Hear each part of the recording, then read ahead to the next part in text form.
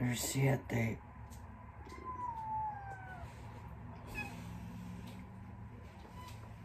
Oh, siete.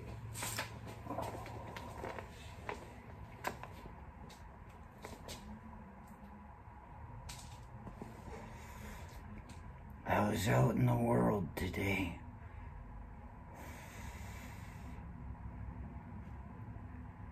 And it made me think of George Herbert W. Bush. Walker is the W.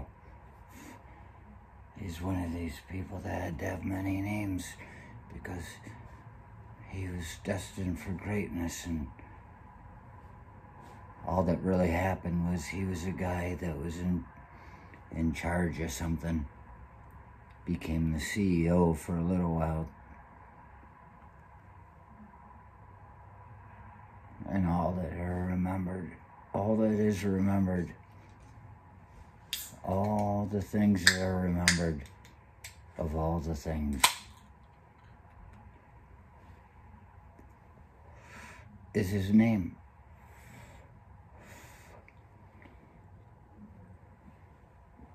Out in the world, watching the people in the lines, watching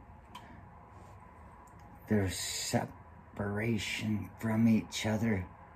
It's not just segregation, it's separation. They're pulling away from each other. Yeah. And it made me think of George Herbert Walker Bush, and how in that story that there was a book like that big. Oh, see it.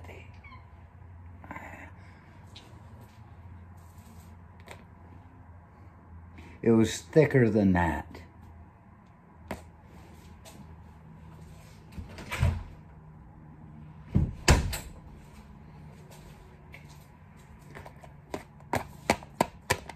The book was thicker than that.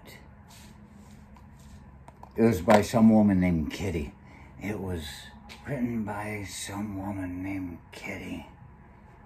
I'm trying to do an Eckhart Tolle impression because I like him very much.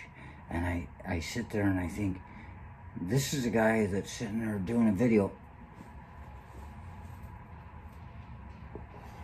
and his wife's in the other room saying, shut the hell up. And so he's gonna talk really quietly, and he talks slow.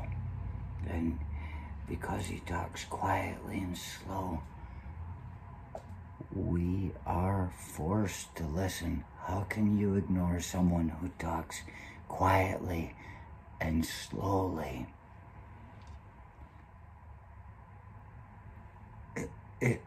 It draws you, and he says such wonderful things. I mean that. Thank you, Eckhart Tolle.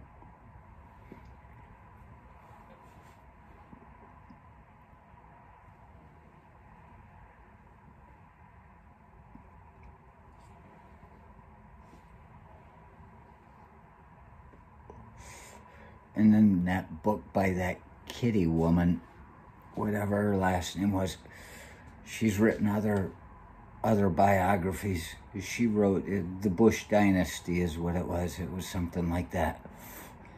And how Senator Preston, he was a decent fellow and stuff, and she talks about him. It was like I had to know for myself, because you can only listen to what people say so much, this much, thus much, before it comes time. You have to take a look into it yourself. Don't believe everything I say. You're only supposed to question it.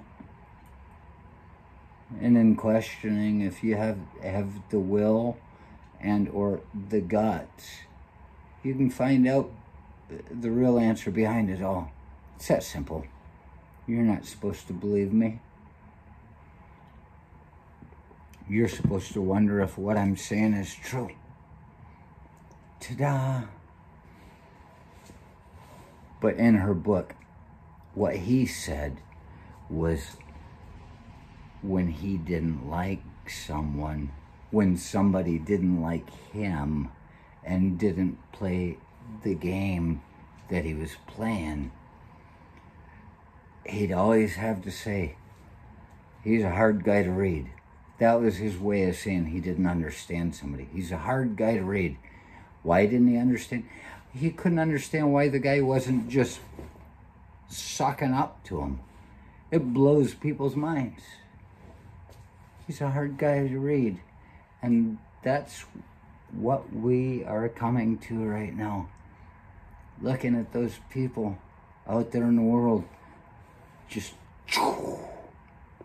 natural. But only with the people they're with.